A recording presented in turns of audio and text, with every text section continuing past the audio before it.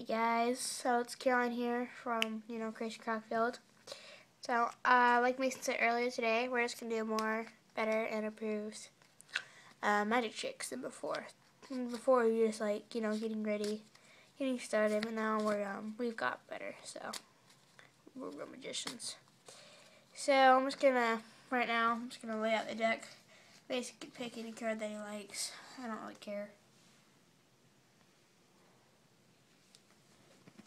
Okay. So, you show the audience the card. Yep, there it is. Okay, now tell me where to stop. Stop. Make sure right there.